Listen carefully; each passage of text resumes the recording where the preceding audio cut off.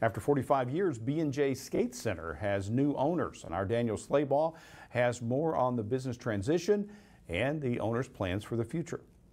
The owners of the B&J Skate Center have officially sold the business to new management after 45 years, marking a new chapter for the organization's story. New owners Allison Fisher and her husband Jake Fisher, who took over the company on April 1st, decided to buy the business due to the connections they have with the former owners and the history Allison shares with the roller rink. I decided to buy the business. My grandparents owned 2 skating rinks. My parents met in a skating rink, and we've known the Shores family for a long time, and we just thought it would be a great fit for us.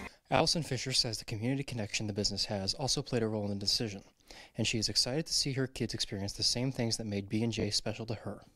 Oh my gosh, just to our community, this place I think has been a core memory for a lot of people growing up, coming here on school field trips and spending weekends and things here with friends. And so my husband and I moved back here about 6 years ago, and so for me, I grew up here, and this was a place that I visited myself and had lots of memories, and I look forward to our kids and our kids' friends spending lots of time here, and we're just super happy to have been able to purchase it and keep it what it is and continue with the legacy that Barbara and Jerry had made. While Allison and her husband are new to the business, they have already started introducing new events, including one based around popular music artist Taylor Swift.